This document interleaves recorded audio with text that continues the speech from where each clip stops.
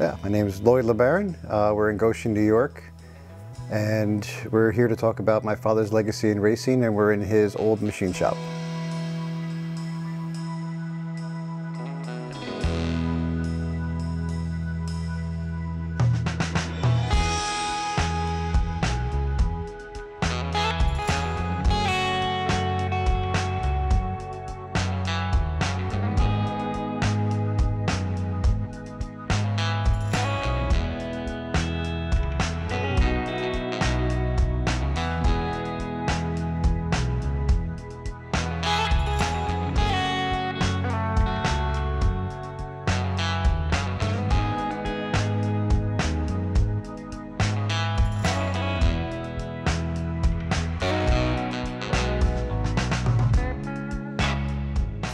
Yeah, well, my father was into racing because of his father, and he entered World War II at 18, and when he got out in 45, 46, then he started doing it a lot more, building his own race cars, machining custom parts, gearboxes, and basically just his passion in life was racing. There was a building down in Jersey on Franklin Turnpike, and it was actually behind his parents' house. So he opened up there and had his own little speed shop, building up race cars, hot rodding other cars for performance, and just manufacturing just racing parts.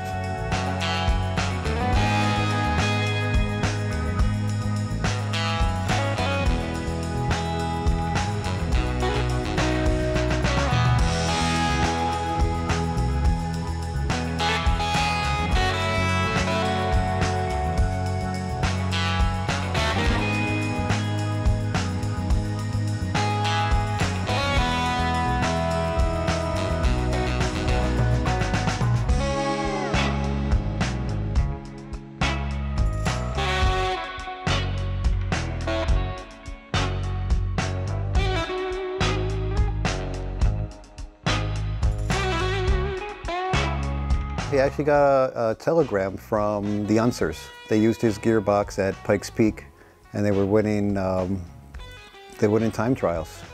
They were getting the best times with his gearbox. They thanked him for making such a great piece of equipment. Yeah, they were using it as a marketing tool. Came in with the packages of everything he was selling, flywheels, spindles, any kind of machining work that anybody needed for these race cars he was putting together. There's only a few stories that I remember, but my father said that Offenhauser actually came to visit him to find out why and how he could make these good gearboxes so cheaply and sell them so inexpensively. And did he end up buying? I'm pretty sure he ended up buying one, and who knows what he did, but maybe he ran it. I have no idea. I don't have any more information after that.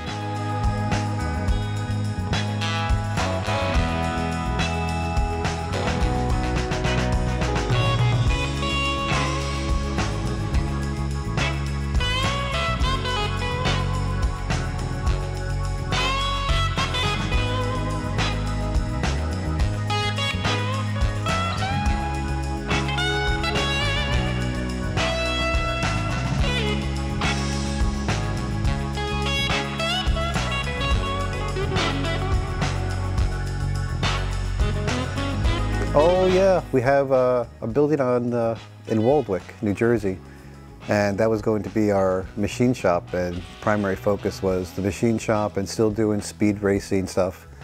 But we needed also a foundry because it was hard to get the parts we needed from foundries. So we decided to move here to Goshen when we found out this foundry machine shop was available. And what year did you guys make the full move? That would be 75 to 77, somewhere in there we did the move. He was making gears for the race cars, but then a company near him asked him if he could make gears for them. And then when he realized that he was making more money, like tons more money with the printing gears, that he slowly stopped doing the stuff for racing because he didn't have the time.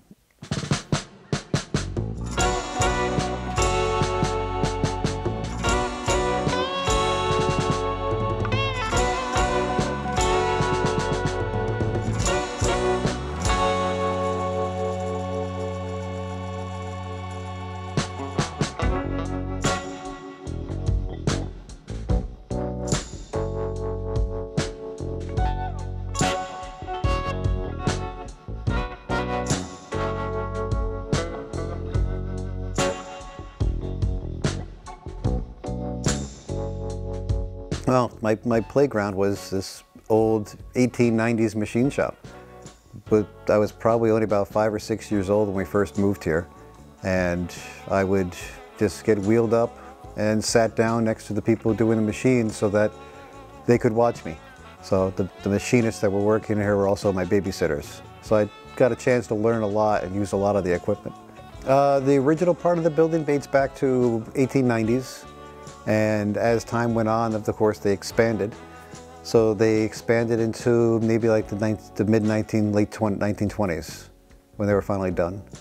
And what was the main purpose of this building originally? Originally, it was a company making products for lamp lights, for gas lamps.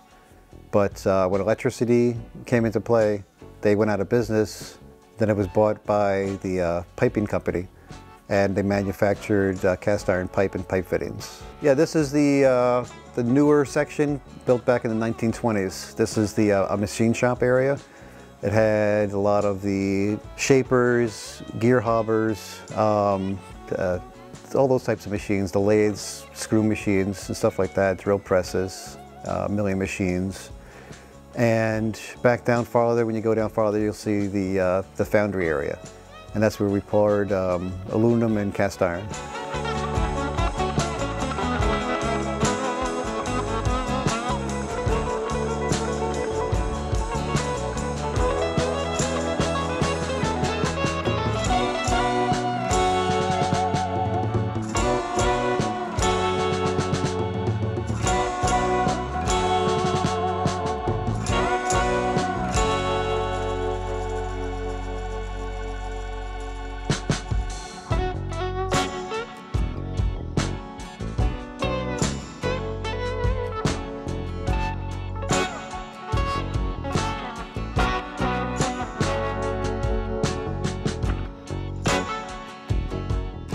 It was actually a fairly big operation. The building itself is 35,000 square feet. That's with including all the outside buildings as well. The railroad bed used to go right through the building, down over onto the back through the middle section over here. And basically we had on our side probably like maybe 20 people or more working per day. But when it was the old pipe foundry, they probably had 100 or more working per day. There's quite a few outbuildings. I don't know exactly what most of them were used for, but I do have plans. And it looks like there was still lots of machines. There was parts and supplies, and like sand for the foundry was held in there. And a couple of the buildings were used for all the foundry patterns.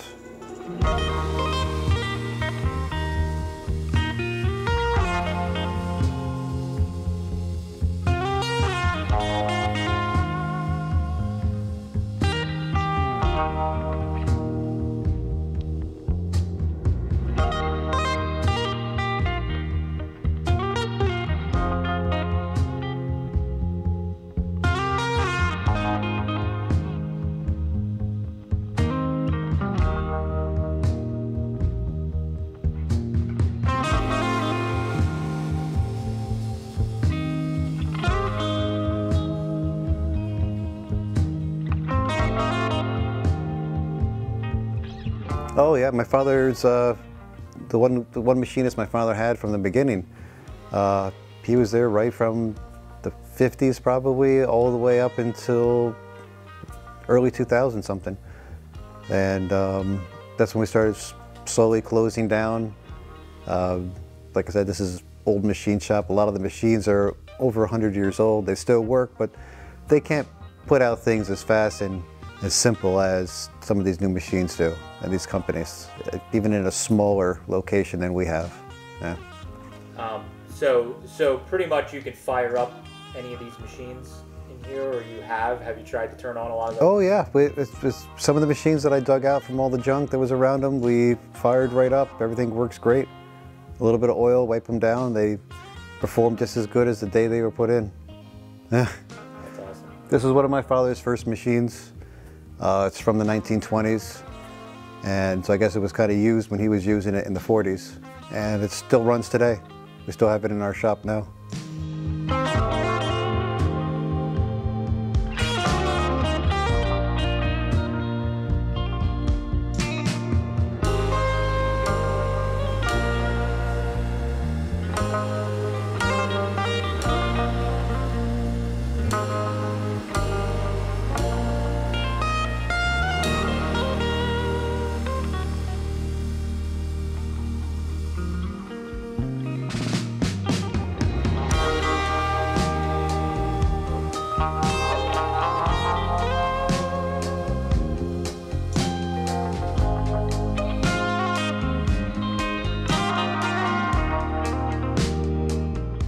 the focus in this building at that point? Was it mainly just the manufacturing for printing and things? At that point, it was just for the print cylinders and gears for the printing companies. That was just our only focus, and all the car stuff just went up into the attic. Yeah, I mean, I grew up here, so that stuff's been up in the attic since we moved here in the 70s. And it's great to actually now go in there in a different mindset, because I'm not just running around there and I find a little, find something on the floor, like a little rock or something. Now I'm finding, what car part is this for? When did my father get this? Was it for a car he was putting together? Or was it for a customer? Yeah, we're interested in, kicking around the idea of the machine shop becoming a museum that people can walk through. With the cars, we might set up like a little section where it's like a little speed shop, it looks like an old school speed shop, and you can walk in, you see the car sitting there, and you see some of the parts that are left over hanging up on the walls, and it just to bring people back to a different time, and to honor my father for the stuff he bought this stuff a long time ago, and it's family history.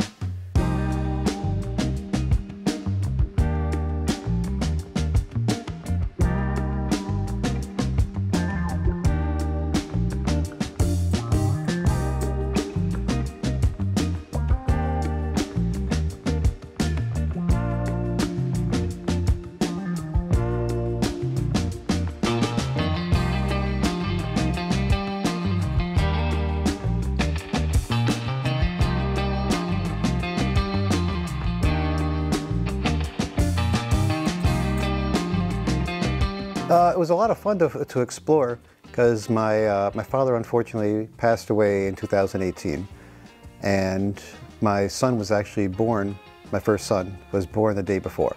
So my father unfortunately died. I never had a chance to meet his first grandson. So it was upsetting to me, but I've come to terms with it, and the way I've done that is by exploring the old shop, going through some of my old father's history, because it enables me to connect more to him, and then I can kind of remember some of the stories he used to tell me, because I see something, I'm like, oh, I remember a story my dad told me about this, or I remember a story my dad told me about that. And then I can bring my son in too eventually and tell him the stories so that he can kind of get to know him even though he's gone. My father, he missed the racing, missed all that type of stuff. He did go to races and watch races on TV, but he didn't have anything that was his again, so he wanted something. So he ended up buying a sprint car and put his name on it. He brought it to a couple of car shows. We got it running. He drove it through our parking lot, down the street, turned around up onto another street and came home. No cares in the world. He was probably 70 years old at that point. Yeah. And he then bought another car for us to put together. But we never got a chance to get to that yet. Unfortunately, we won't, but when my son gets a little bit older, we will readdress that. Maybe him and I will have time together, father and son time. Yeah, that's cool. You could kind of pass the, so your grandfather was into racing, got your dad into it. Yeah, yeah. Your grandfather was into racing, and his father before him was into racing, and I might not be that into racing as they both were, but it'd be nice to connect on that level since he's no longer around. It's in your DNA. My DNA.